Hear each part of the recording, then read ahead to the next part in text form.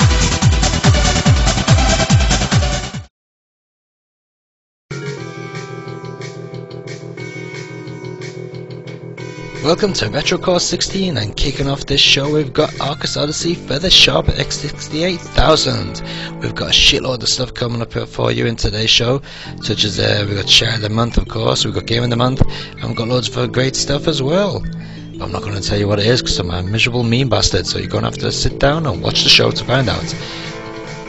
Okay, so here we are with Arcus Odyssey, and you've got a choice of 4 characters to choose from there. Of course, you've got to go the elf, the female elf.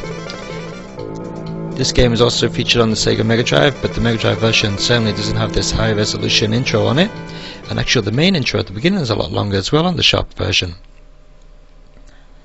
Oh yeah, by the way, it's also on the Super Famicom, or the NES, or SNES I should say. Yeah, again, that doesn't feature the intro, so it looks like the Sharp's winning there here.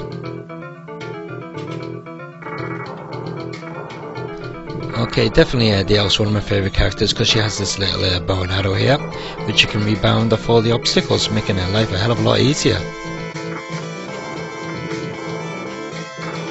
Arcus Odyssey is a sort of an action RPG, if you will. Not an RPG in the traditional style, mind you. Basically, for example, on this level, you got to find your way through the maze and pick up little items on the way from the treasure chests, and basically find your exit and kill the bad guy. Pretty simple, really. Well, should be really, because it's only this first level. You know, gotta watch out for those big toads. You know, they got a tongue that stretches out a mile. I wonder what they're after. Graphically, it ain't too hot, but you know, they serve the purpose. In fact, it does look better than the Mega Drive and the Super Famicom versions, but you know, that's not saying much. But as you'd come to expect from a Sharp X68000, and using a Wolf Team as well, it's got really good audio.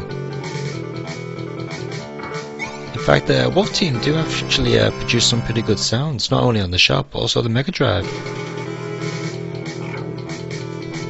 There we go, we just killed the big bad guy there. And off to the second level. So as you can see here, we've got to save a couple of prisoners, and one of these prisoners will join us on our quest, which is very welcome because this level's quite tough.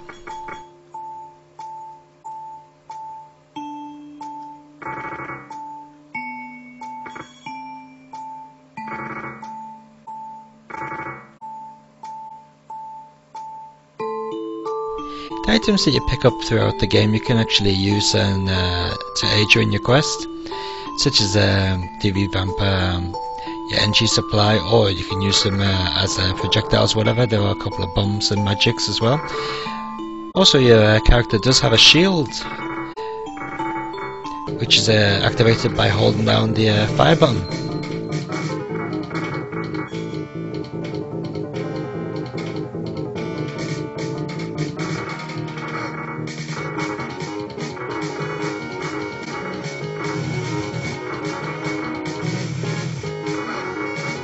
So while Arcus Odyssey doesn't look much cop, It actually is a very, very good game. It's sort of like Axis FZ, or Final Zone as it's known in the West, and Granada X, or Granada I should say. Both of those games don't look much copy either, but they're both excellent shooters. And Arcus Odyssey does fall into the same category. So if you've got a Mega Drive, a Super Famicom, SNES, or a Sharp X68000, you lucky bastards, then I seriously recommend picking up this game. You know, you might not like it at first, but I can assure you, the more you play it, the more you get into it, the more you're going to like it. It's just one of those games that definitely grow on you.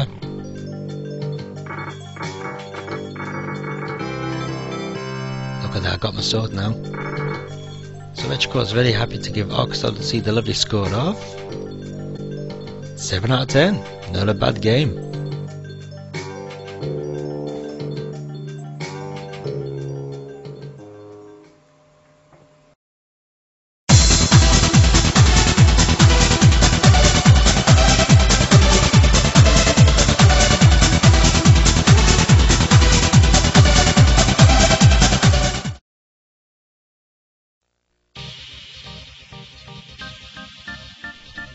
Shutouko Battle 2, better known as Tokyo Extreme Racer, or whatever name it was given in the West. And as you no doubt guessed, this is the sequel to the first game, which also appeared on the Sega Dreamcast. Now, as the first game was a 2-player game, this sequel is only actually a 1-player game. But even though it does sacrifice the 2-player option, it does improve a hell of a lot on the graphics, which you're about to see. Modes of play are plenty, and you can also buy all sorts of extras for your car. You can soup up every option available on your car. You can even buy body parts, aerodynamic parts, even paint in different colours, and you can even design your very own logo, which you can paste to the back of your car and on the side and also on the bonnet as well. It's a very nice little feature.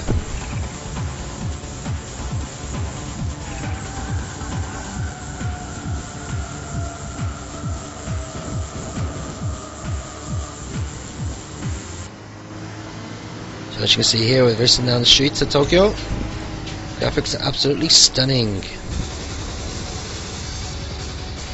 Now, the idea of the game is to find rivals. Something you do is you flash your headlights at the rival, and then they'll accept your challenge, and you've got to beat them in a race. Beat them in a race, you win money. Use that money to buy extras for your car. Basically, that's all there is to it.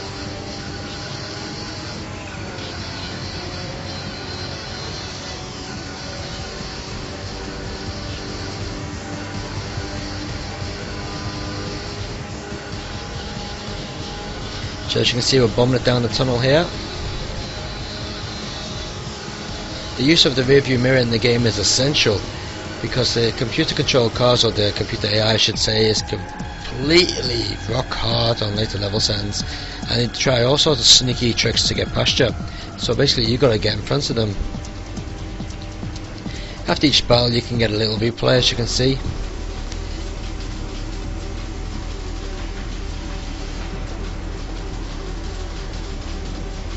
Now, why Shutouko Battle 2 does look a masterpiece, and it does sound pretty good as well, even though I prefer the music in the first game. It's not without its problems. It does actually suffer from slowdown, which is quite a shame. In fact, it was one of the main reasons why people went out and started overclocking their Sega Dreamcasts. The slowdown is most apparent in replays, to be honest, so it's not too bad. But it does actually happen a little bit when you're actually playing the game as well.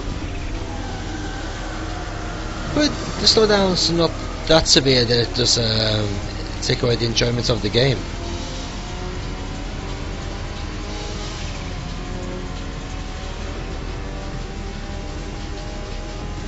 I just wish that there was an actual 2-player option available.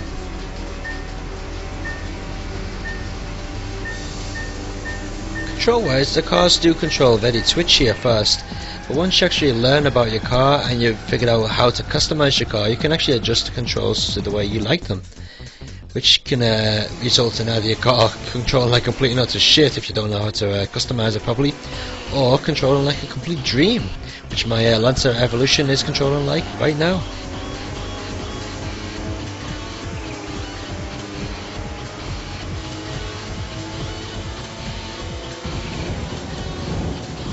So overall, Shutouko Battle 2 is definitely one game that must belong to your collection.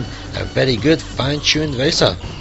Unfortunately, after this game, the series sort of went downhill. It's like Genki just took, granted the power to the PlayStation's graphical capabilities, and forgot all about the gameplay. They should have stuck with Sega.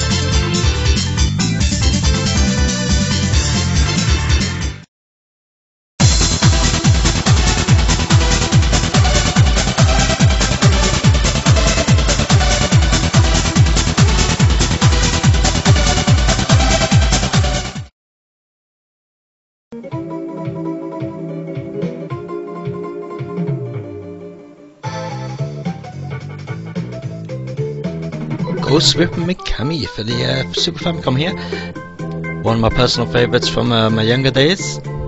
Stars, of course, Miss Ghost Whipper Mikami. Basically, as you probably guess, she's an exorcist of some sort. And she walks around the cities of Tokyo getting rid of all the ghosts. More like sort of a modern day anime Ghostbuster, I guess. Bit cheesy, actually, wasn't it? Anyway, the game starts off with the little introduction that you just saw there.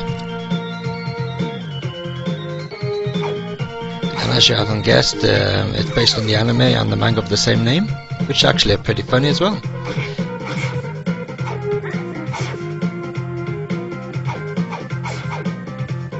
So straight away you notice the game looks absolutely beautiful. Loads of little nice touches, such as the little towel, whatever it is, hanging off the little platform just there, was waving in the wind. The zombies smashing out the windows, you can get the nice little sound effects as well. So yeah, straight away graphically you can see it's a nice feast for the eyes. Audio wise, you got some nice little speech effects when Mikami gets hit, and you got some pretty good decent thumping music as well. Don't know if it's actually suiting to the game, but I like it.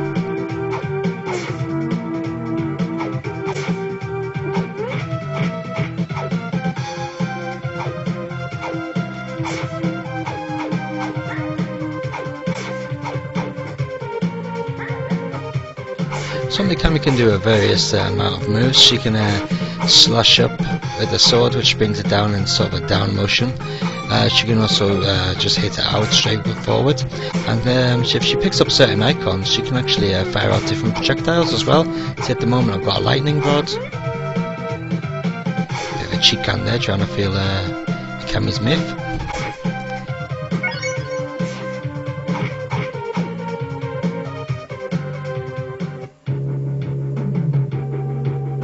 Aye, boss time. So when you come to meet a boss, Mikami has a little chat with them, as you do.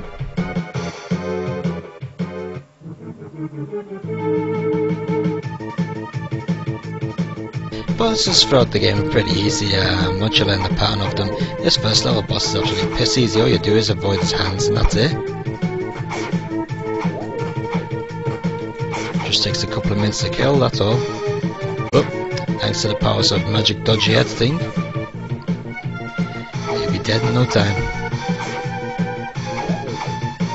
I forgot to mention that Mikami also has a magic which she can throw out, which basically just destroys everything on screen at once. Bit of a smart bomb, really.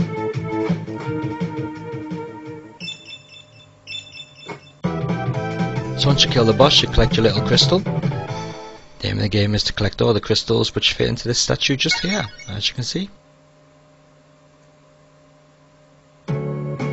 So when you complete a level, you get a little cutscene as well, which explains the story and what's going to happen in the next scene.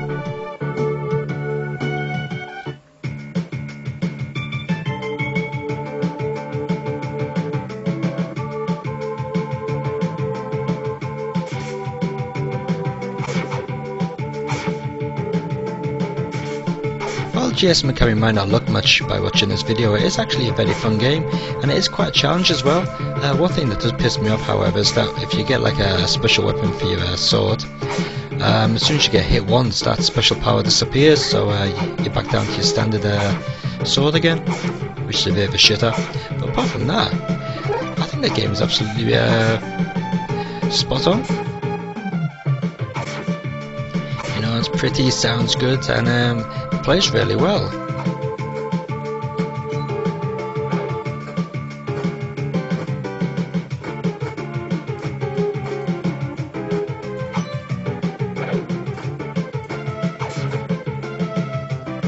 So Retrocore is very happy to give GS Mikami on the Super Famicom a lovely score of 7 out of 10. Not bad at all. I think we better not continue.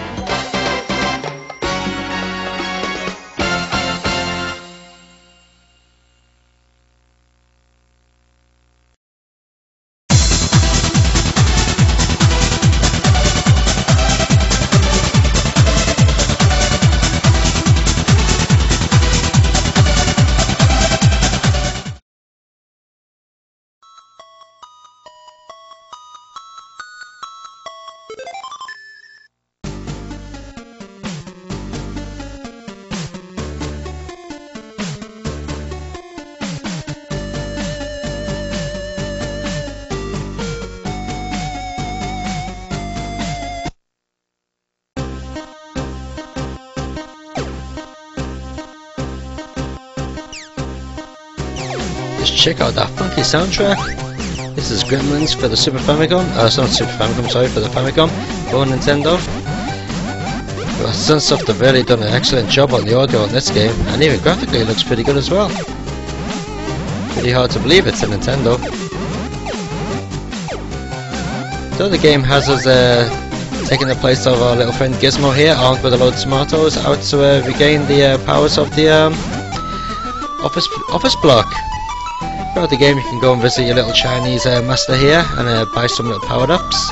Little item I bought here is a balloon, so basically when I die I can use the balloon to warp to another part of the level, which is very handy for avoiding those nasty jumps. Gizmo's available. Gizmo can jump and fire out little projectiles, but that's about it really.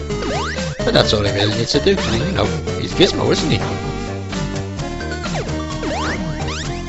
Sometimes some of the traps and positions of enemies can be extremely awkward to get past, but it does add to that challenge, and you do actually have to think out your route throughout the game. You can't just sort of dive in there and jump all over the place, or you're going to end up falling down a bloody hole or getting knocked down a hole by some little bastard enemy. So it is one of the more tougher platformers out there, and as you can see I've just been killed. Plot wise it doesn't really follow the movie that well, but I suppose not many licensed games do follow the original license that well.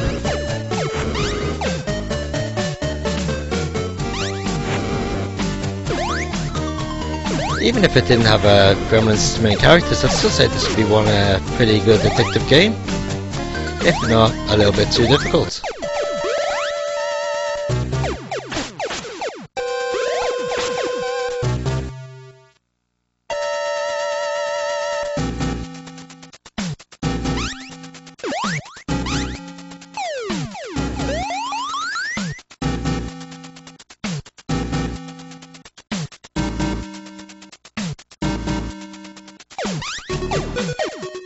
So Retrocode's going to give Gremlins on the Famicom a lovely score of 7 out of 10. Only let down by the fact that it can be a little bit too tough at times, and because of that toughness it does really piss you off, to be honest. As you can see here, I just keep getting killed constantly. There you go, down the hole. But if you have your challenge, pick it up.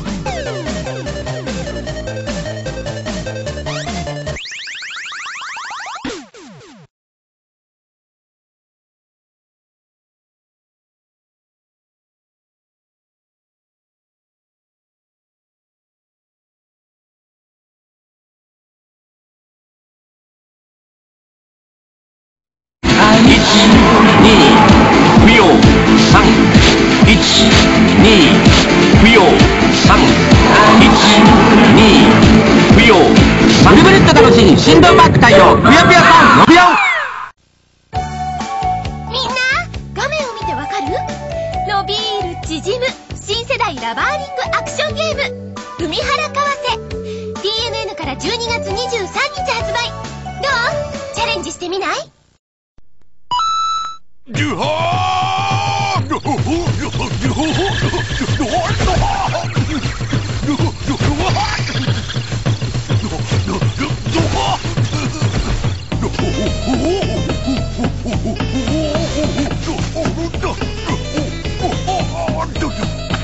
ンキーとディディが愉快な仲間と大暴れ。ミニゲームも楽しいゲームボーイアドバンススーパードンキーコング。セガタ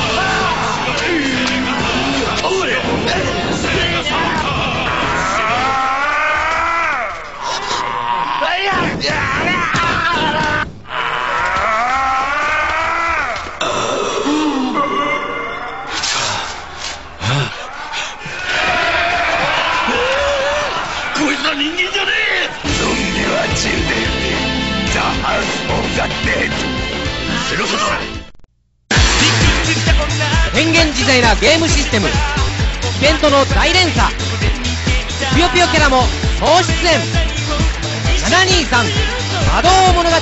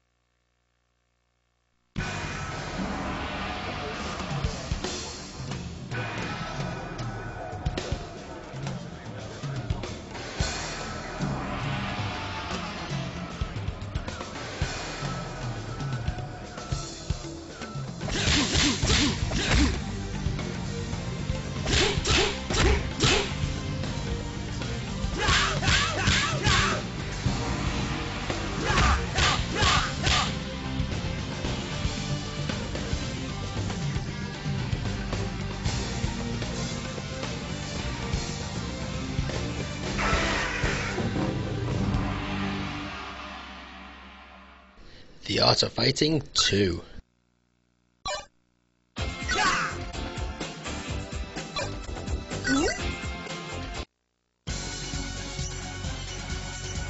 Round 1. Fight. It's disgusting how much money I spent on this game in the arcades. Yeah, back then they're absolutely giant-sized sprites and the zooming in and out screen were like the latest thing. Absolutely gobsmacking stuff back in its day. And even to this day, you know, the size of the sprites is still quite impressive.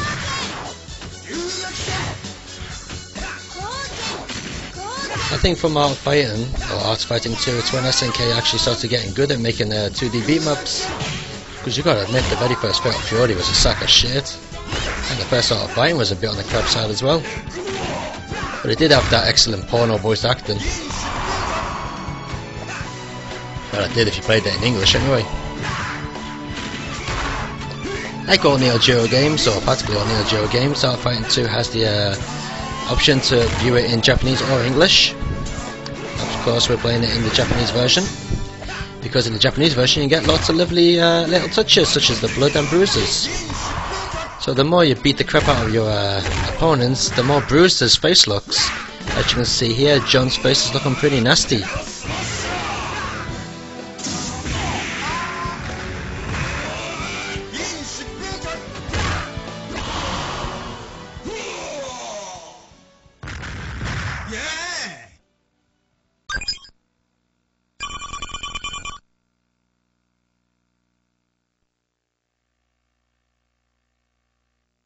One thing that I really love about Art of Fighting is the sound effects used in it.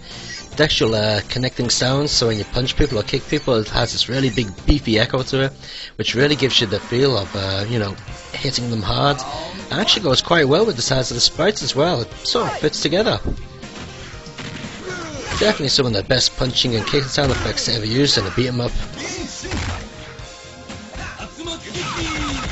Newcomers to Art of Fighting might find the game a bit claustrophobic. Sometimes, you know, when you got the two big characters standing next to each other on the screen, it does look a bit on the small side, you know, with the actual fighting area, which actually can be a problem because you can't do your bloody fireballs and whatever. But again, that could be a good point, because it's not the worst than a cheating bastard sent in the corner throwing a shitload of fireballs at you.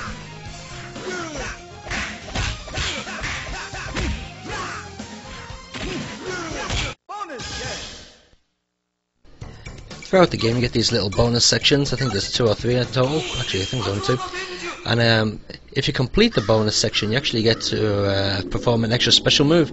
See, at the moment we're trying to do the initial super death blow, as they call it in English, and I'm using a control pad and I'm failing miserably. But anyway, if you do manage to pull off 6 of these, you actually can use it within your actual fights, which is really useful because it takes probably 3/4 of the enemy's energy off. As you can see below the energy bar, you've got a special move energy bar.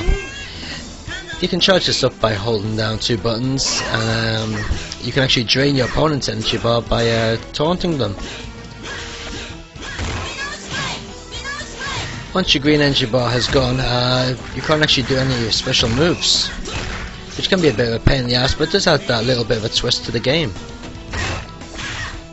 Unfortunately, the CPU seems to be able to power up their energy bar a lot quicker than what the player can. Which brings me to another thing about Art of Fighting. It's too fucking hard for its own good. You've really got to master all the characters, or at least one character, to figure out how to beat the opponents. The game is incredibly tough and sometimes, to be fair, unbalanced. You know, the computer can throw you quite a lot, and like a throw takes off half your energy. Fucking 8 throws. But overall, Art of Fighting 2 on the Neo Geo isn't that bad. You know, it's a fun game. Don't be expecting like the major beat-em-ups such as Fatal Fury Special to be compared to this, because they're just far above this one. But still, if you're after a fun beat-em-up with a difference, Art of Fighting is well worth checking out. Retrocore score of 7 out of 10.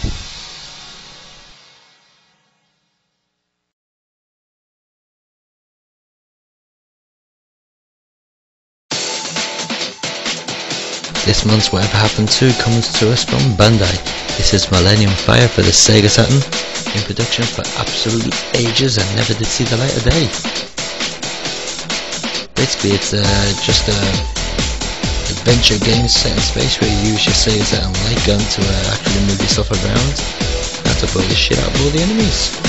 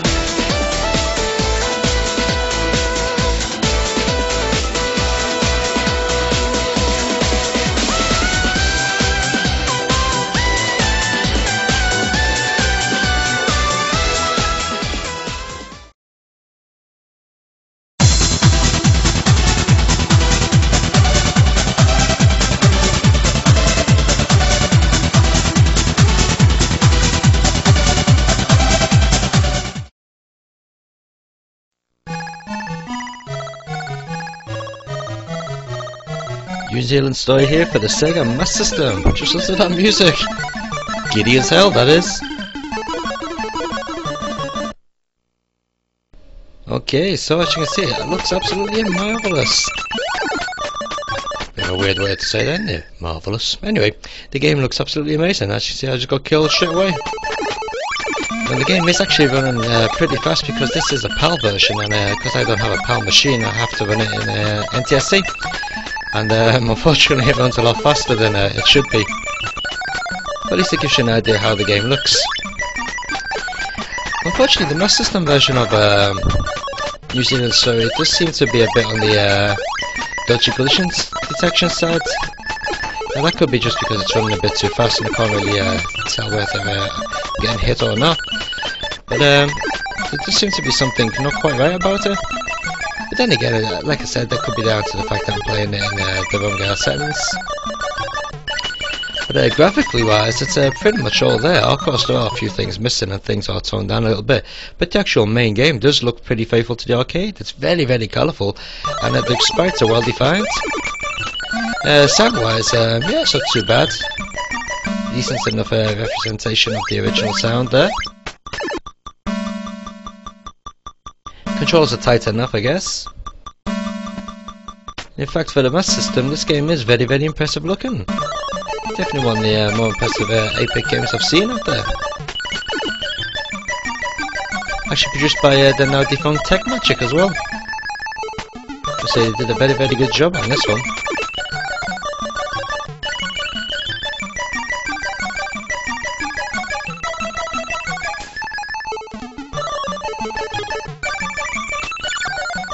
So Shutouko is very happy to give New Zealand story on the Master System a nice score of 8 out of 10. I just hope that it plays a lot smoother in a PAL version, otherwise the 8 out of 10 will have to get knocked down to 6 out of 10. But I'm sure it does play a lot better when you're playing it on the right machine.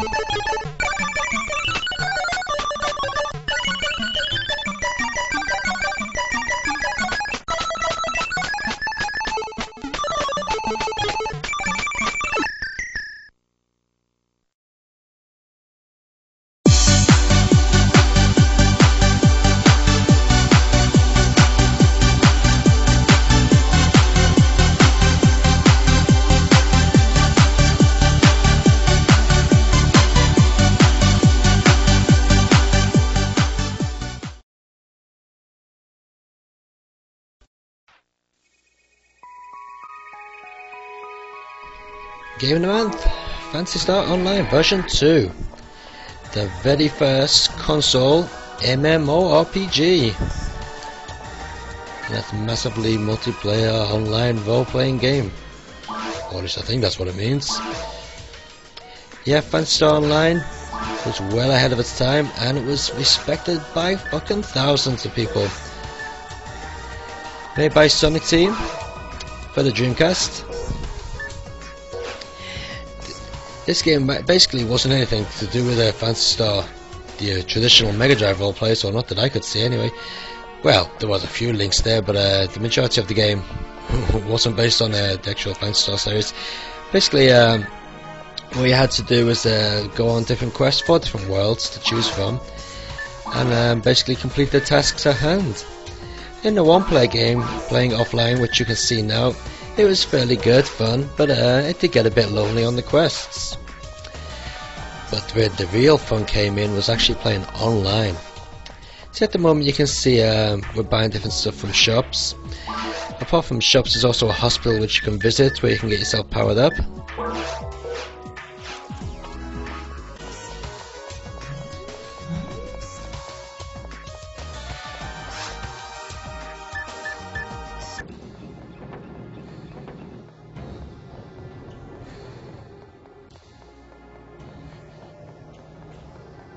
So here we are in the cave section anyway, and as you can see graphically it's very nice, but it does look a bit lonely, you know, just walking around on your own, which is a great shame really.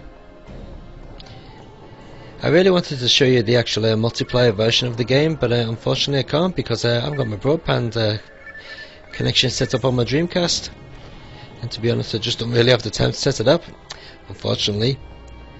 So as I said before, there are 4 worlds to choose from, which each world only becomes available after you complete the world before it. So this is the cave section, which is actually the second world.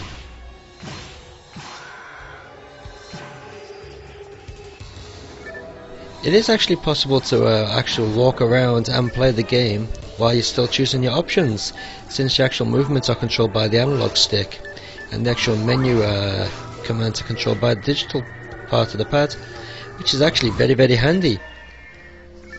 Also, the game does support keyboard for the typing messages, but if you don't have a keyboard you can use the built-in software keyboard, which is a bit slow, but better than nothing I suppose. Also, there is basic phrases built into the game, so it doesn't matter what language you speak, well, as long as you speak one of the main languages in the game, which is English, French, German, Japanese I think, and maybe one other. Well, it doesn't matter. If you speak any of those languages, you can actually play someone in a different country and the message will come up in their language. So basically, say for example hello, if you pick the hello message, it'll come up in English on yours if you play in English, but anyone playing the game in Japanese will actually come up as saying konnichiwa in Japanese. So it was actually possible to communicate. That's when you have your normal character, which you of course build up and so on.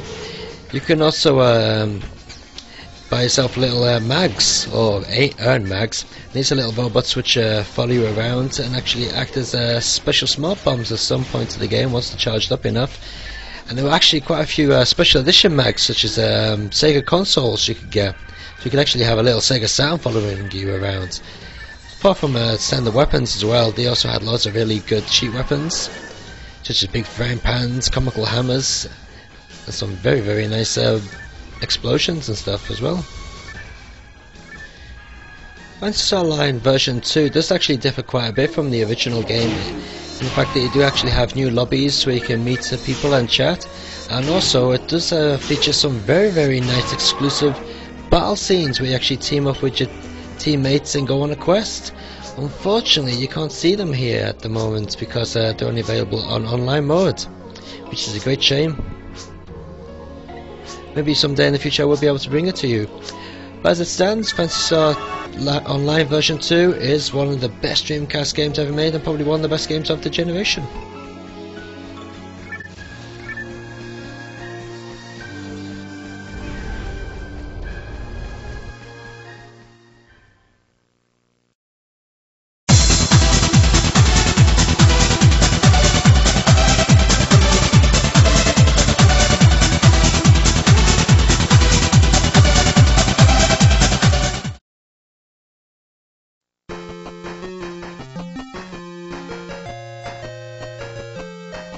Yep, it's Sailor Moon. for the Sega Game Gear. By the way, how'd you like my Game Gear screen? Not bad, eh?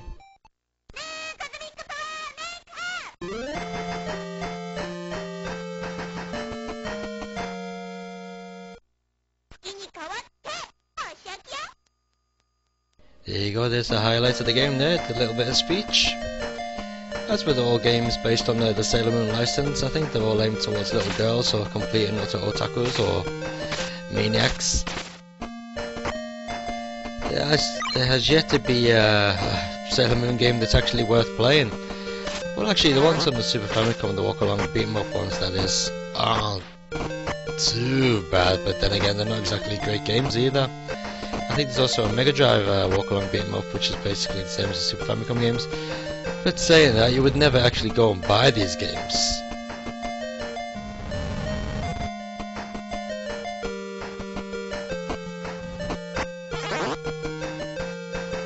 So yeah, as you can see, Sailor Moon on the Game Gear is a walk-along platformer. Yeah, graphically it does look quite nice, but the problem is that the controls are a bit lacking. Sometimes they can be a little bit unresponsive and seem a bit sluggish, which is really not what you want in a platformer game or any game from actually.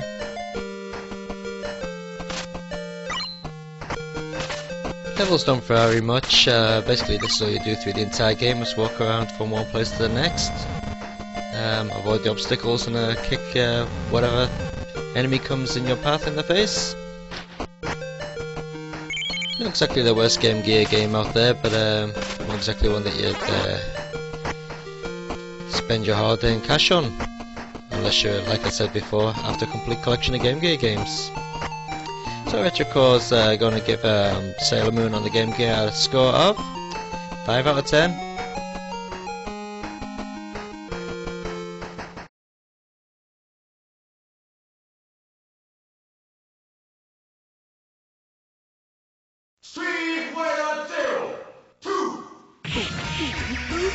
Welcome to the Sega Saturn Top 10, and kicking it off is Street Fighter Z02 Dash.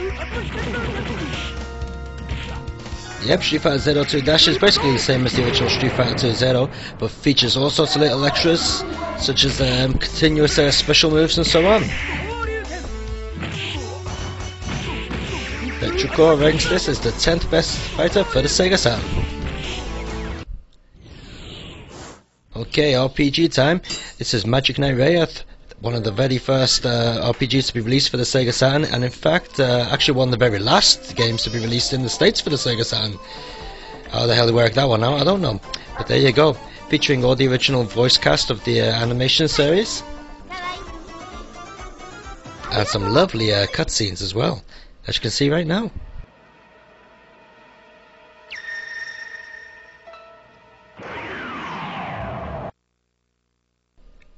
And in at number 8 is Knights. Those people who doubted the Saturn's 3D powers and have never actually played the Saturn, just take a look at this.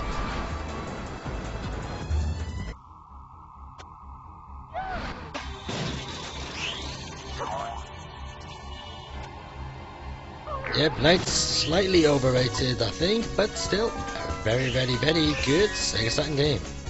Makes it to this week's number 8. And in at number 7 is Elevator Action Returns, the remake of the original classic. An amazing Saturn shooter that everyone should have. May not look much, but as addictive as hell. Drop your grenades down, blow the shit out of people with your bloody bazookas and so on.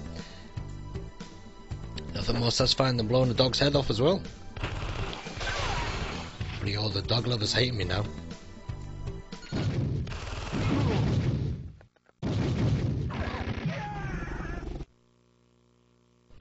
And here we go, Dead or Alive at number 6. Yeah, another game that shows the Saturn can do capable 3D. Look at that, absolutely fluid 60 frames a second, or 30 frames a second on this video.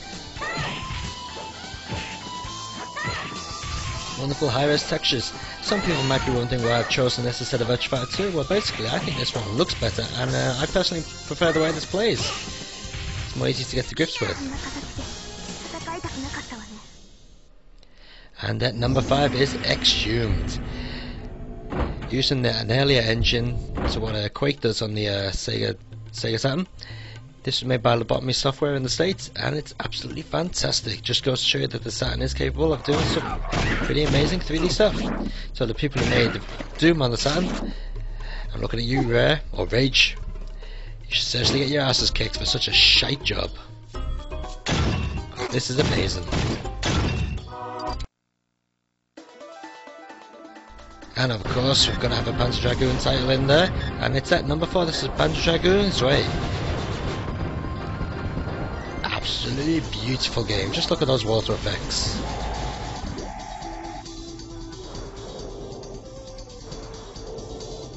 Personally, I prefer this to the third one, because the third one is a good game, but I think it's a bit drawn out. Personally, I prefer the shooter versions of Panzer Dragoon without the RPG elements thrown in. Okay, now the Saturn's got absolutely hundreds of shooters on it. So people probably wonder why I've chose Layer Selection as number 3. Well, to be honest, Layer Selection is the shooter that took up more time of my personal life than any other shooter on the Sega Saturn. It's rock solid, it looks beautiful, and for such an early game, it's amazing technically. You can play it in Tate modes or Yoko modes, which you can see right now. Great soundtrack as well.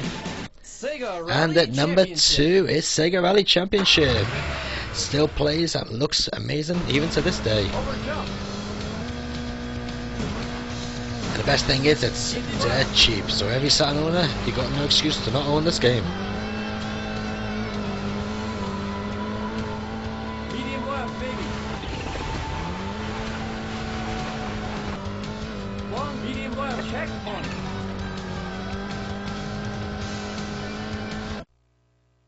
And at number 1, it's Daytona, USA. Now, this just about got in there, just ahead of Sega Rally. It was a close call, but I looked at the past and decided Daytona should be number 1, because I used to play this a lot more than I did Sega Rally. And yeah, it does look shit, and yeah, there are better looking Saturn games out there. In fact, the remake of Daytona Circuit Edition, the Japanese version that is, does look a lot better than this, but it just doesn't play as good. This very first version of Daytona for the Sega Saturn does play like a dream. Absolutely amazing. Plays just like the arcade. AM2 certainly managed to squeeze the controls from the arcade machine onto the Sega Saturn joypad and did a wonderful job. One of the most addictive races ever. Unfortunately, the PAL version looks like you're playing on bloody widescreen. Even this Japanese version, as you can see, has got borders.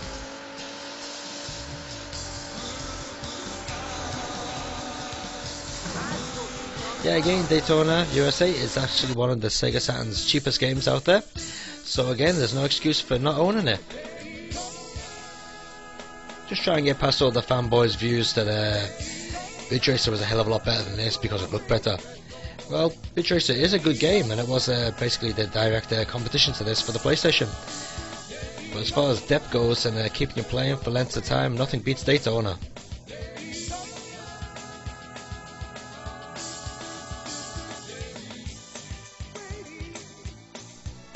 So there, I hope you enjoyed the Sega Saturn Top 10. I gotta admit that it's a lot better than the Super Famicom Top 10, which I did. I didn't really think about that one, did I?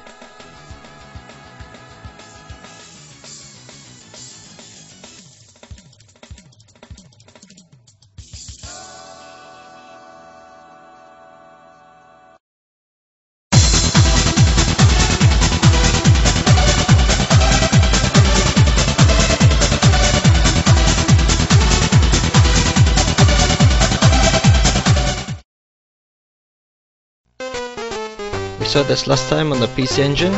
Here it is on the Game Boy. This is Parodius. So just how well does this game look on the Game Boy? Well, surprisingly very good. You got the choice of 4 ships there, being Vic Viper, the Octopus, Trim B, and the Penguin.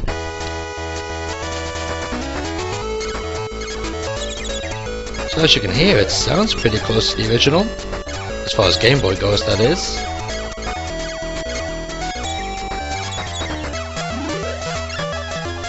The graphics seem to be well represented in the Game Boy's glorious monochrome style.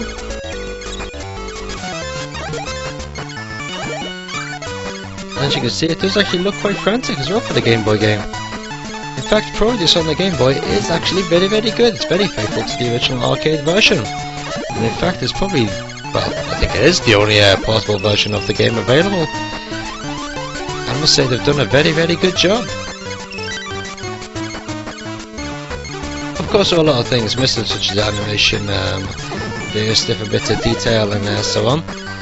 But as a whole, the whole game is there. Look, you even get the little cat boss coming up in a second with the ship attached to its body.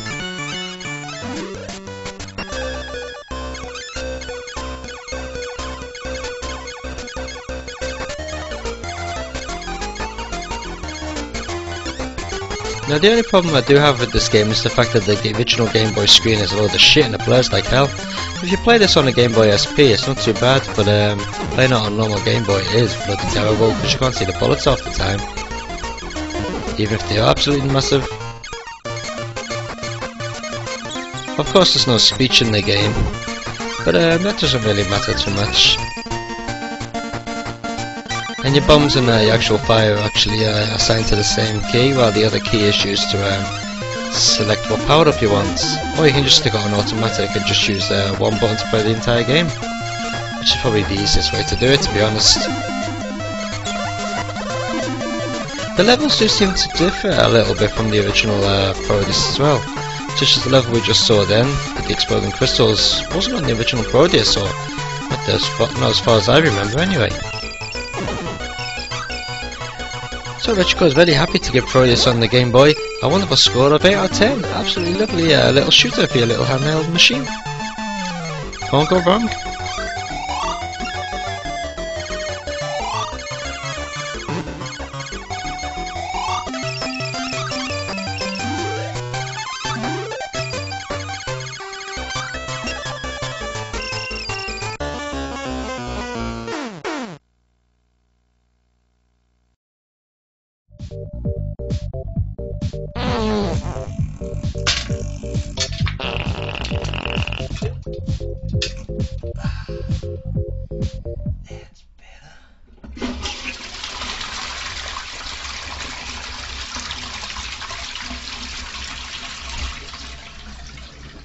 Shite at the mouth.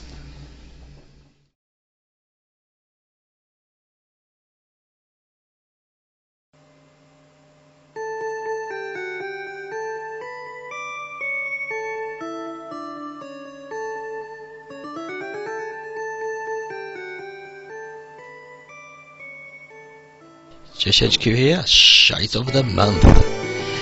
Now it's quite unusual because usually we're always praising the Shop X68000, but not this month. Just wait till you see this, it's fucking awful. So as you can see, we've got the standard selection of options there, so you can actually choose which round you want to start on as well, so you can cheat your ass off and go straight to the end of the game. But just wait till you see the game. Well, presentation so far is pretty good. You got a decent enough rendition of the soundtrack. In fact, it's pretty good. It's actually quite close to the original. You got a little bit of speech there, which to be honest is pretty low, you can hardly hear it. But then again, the attract screens are pretty much the same as the arcade. But just wait to see the game.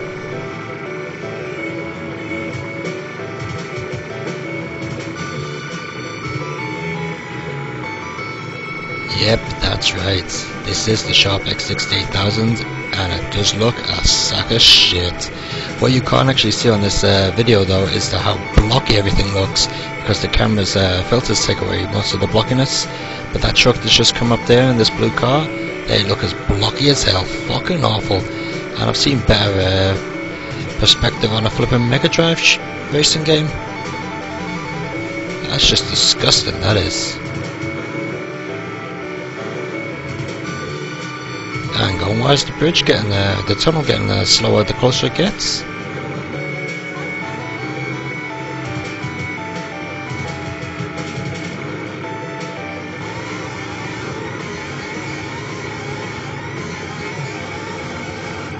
So there you have it. This month's Shite of the Month, surprisingly on the Sharp.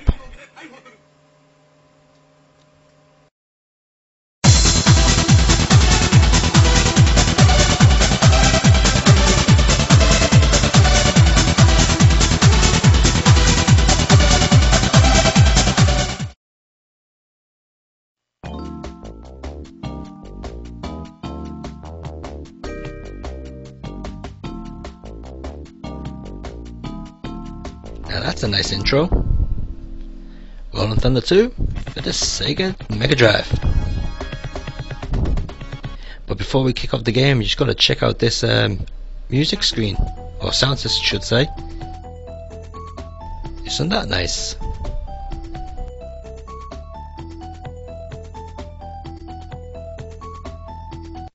Nice funky little band members there. Okay, so starting off the game here, we've got a choice of two characters. We've got the male and the female. And before every single round, you get these little cutscenes with a nice little picture there. And here we are into the game. So as you can see, Rolling Thunder 2 on the Mega Drive is a walk-along shooter. Now while it does look pretty basic, and you've only got the options of actually jumping up, jumping down, walking left and right, and shooting, you got no specials and stuff like that, but it is actually highly addictive. They always say the most basic ones are the most fun ones, and Rolling Thunder 2 just goes to prove that. There are certain doors which you can walk into which get you some new weapons, such as submachine guns and even flamethrowers as well, which you'll see later on. But you do have to be very careful with how you use your weapons, because even the normal standard shotgun which you get as default has a limited amount of bullets. So once you run out of bullets, you're in shit street basically, so you know, you can't just go around blasting the shit out of everyone in sight. You do actually have to take your time. I love those little cutscenes there when you finish a level.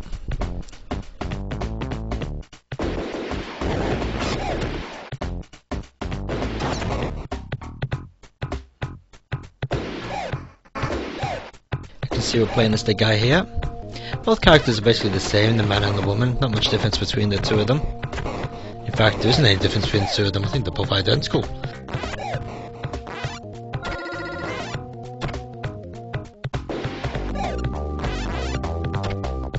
But you know, you gotta play as the woman, haven't you? You know, just see that bit of skirt there. Can't help but think that maybe Taito ripped this off a little bit when they were making elevator action returns. But then again, that was based on elevator action, wasn't it? But then again, was elevator action based on the original Rolling Thunder? Who knows?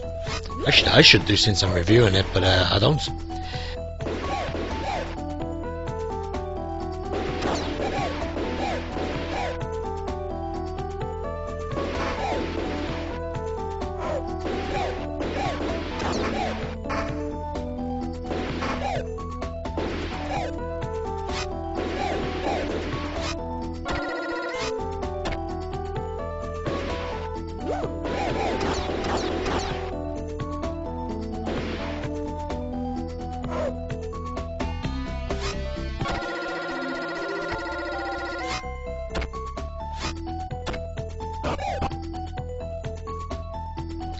One nice feature which I do like about the game is where you can hide in alcoves, such as you'll see here, but I'll get killed straight away.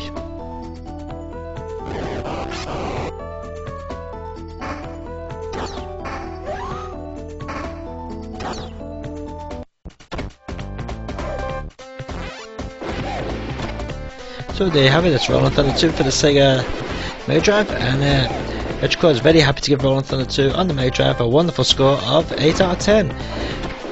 One of the better Mega Drive games out there, and I have to say a big thank you to Namco for making it.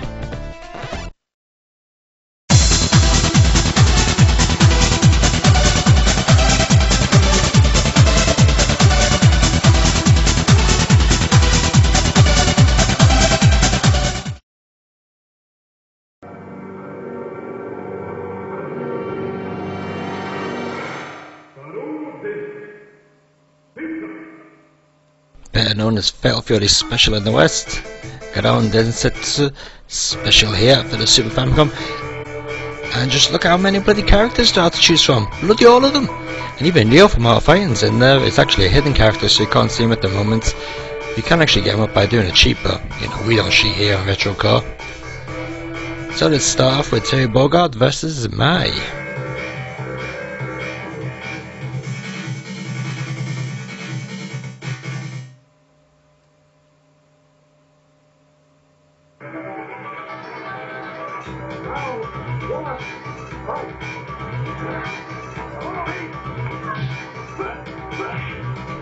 Now the first thing you probably notice is the bloody audio on it's weird. Yeah, the whole game does have this weird sort of echoey effect to it, which makes most of the music on the game sound like shit. And even the voices on it sound a bit weird because of the echoing sound on it.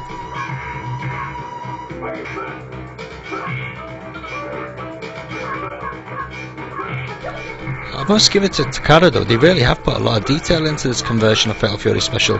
As you can see, they've even included all the different coloured backgrounds. So just a minute ago we were playing in the daytime, now we're playing in the early evening, and later on we'll be playing at night. Here we go, we're playing at night now. So, as you can see, Takara have really pulled their fingers out of their ass when they made this one. So graphically it's very nice, you even got lots of animation in the background, such as the flags moving there. And in Duck King's level, which we're going to see in a minute, even all the crowd dances about. Makes the Mega CD version look pathetic, to be honest.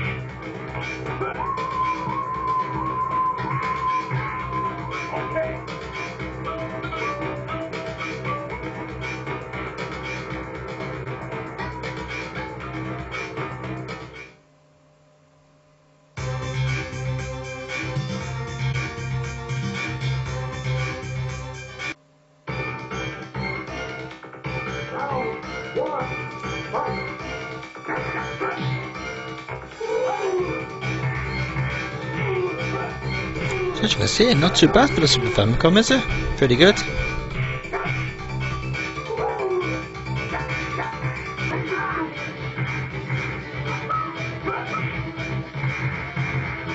And just like the Neo Geo version, the characters do actually scale as they move in and out of the background. Only ever so slightly though, but they do actually scale. Unlike the other versions of this game where they just use the same sprites. Doesn't scale at all. After playing the Neo Geo versions and the Sega Saturn versions of Fatal Fury, I do find this one pretty difficult to get the moves out on. I remember back in the day when it was new, I used to be able to do the moves without any problems. So I don't know, I'd say if you're new to the series, you'll probably find it pretty good, but after playing the Big Brother versions of this game, I do find this one quite hard to get the moves out sometimes, especially some of the specials. But then again, it's just a matter of getting back into the timing of it, I guess. So coming up in a minute, we've got a Jubi stage, and just wait till you hear the audio on that. Absolutely amazing. It's got loads of great speech samples, so I'll shut up when that bit comes on.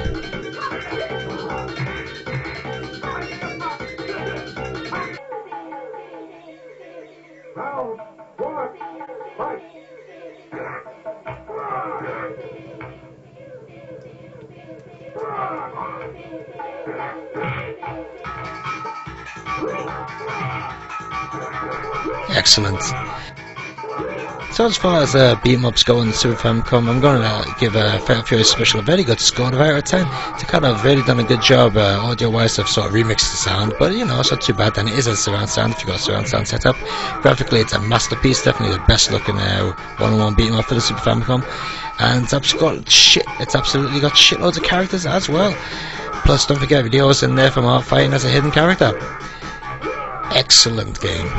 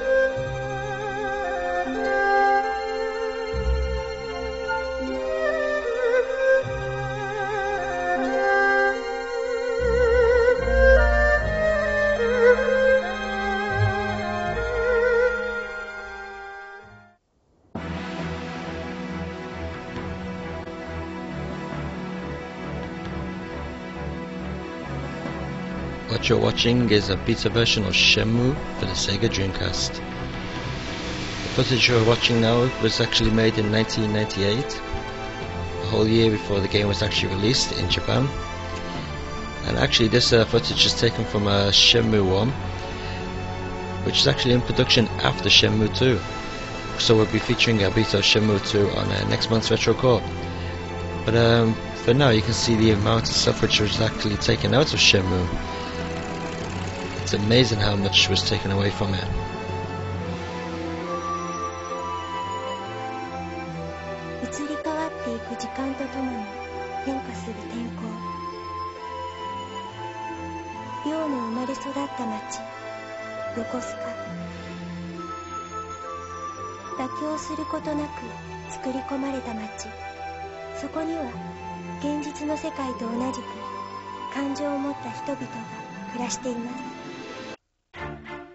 So as you can see here, this is Ryo's actually going to drive a bike, or ride a bike I should say, completely taken out of the final game.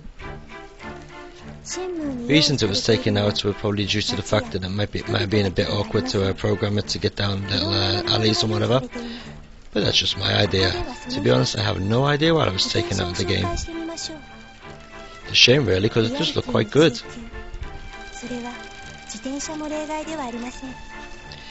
The lady was just saying that the bike's actually not on any rails, so it's pretty much like reality. You can go whatever you want.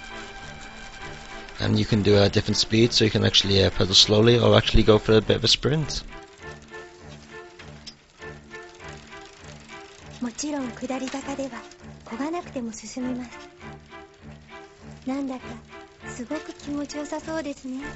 According to the woman, it looks like it's quite comfortable.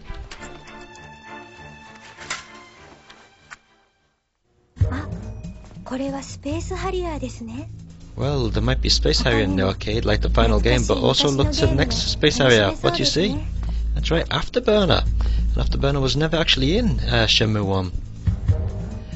Also in the U arcade is a Fruit Machine, which was also not available in the final game. In fact, in its place was a jukebox.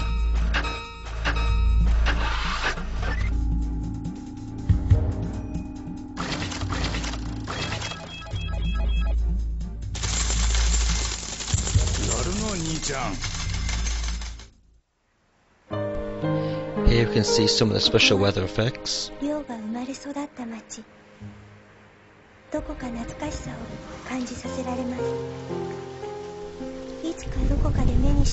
Just look at the quality of that rain, even as the reflections or the splashes on the floor.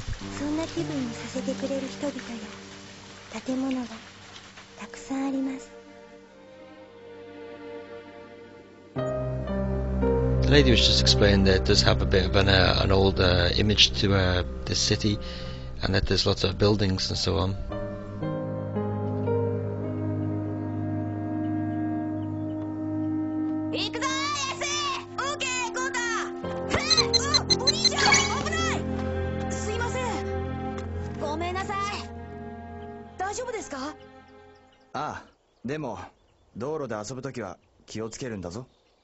Good advice there, Ryo. Don't play on the road.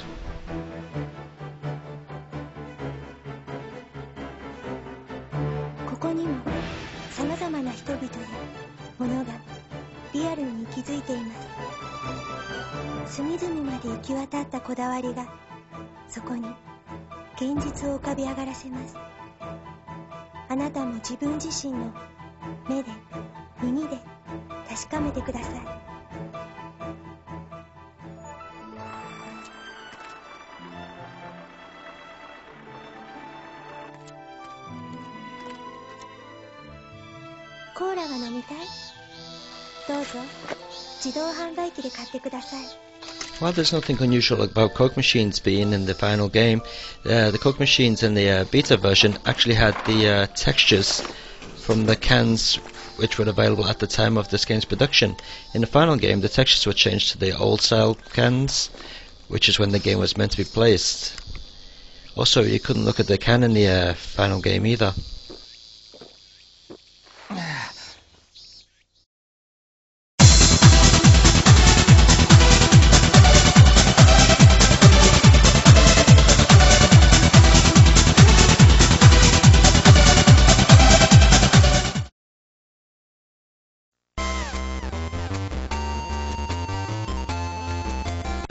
Proper Music Game Boy Anime Melody Edition. I'm sure you all know Proper Music from the Dreamcast, the PlayStation, and of course the arcade. Well, here we go with the Game Boy version. And how well does a music game actually turn out on a Game Boy? Well, since the Game Boy Color doesn't exactly have the best audio sound chip out there, this doesn't sound too bad. So being the anime version, you can hear we got the Sailor Moon theme right now. And for those who don't know what Proper Music is, basically it's a music game by Konami, where you have to press different buttons on the joypad, or on other versions such as PlayStation, the arcade, or Dreamcast, the actual Proper Music control board. So basically when the little balls drop down to that yellow line at the bottom of the screen, you have to hit the corresponding button. Hit it the right time, or a similar time, depending on how good you are, you get a different rating. So as you can see, at the moment I'm getting absolutely perfect, so we get Fever. There's a Fever, Good, Great, and Bad. Bad, of course, is where you completely miss it. Just had the Dragon Ball tune, and we got another Dragon Ball tune here.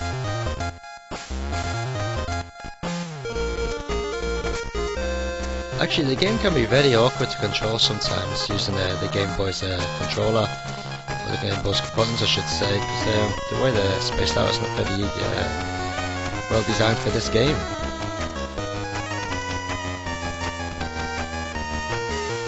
So actually playing the 5-button version of Proper Music on the Game Boy is very difficult. So you got different modes of play anyway. You got arcade, survival, you got some bonuses as well, and we've also got a challenge mode. But what is very useful is the tutorial mode, which shows you just how to play it. But anyway, we're going to give Proper Music Anime Collection on the Game Boy Color a nice score of 7 out of 10. Not a bad little game if you can get it cheap enough.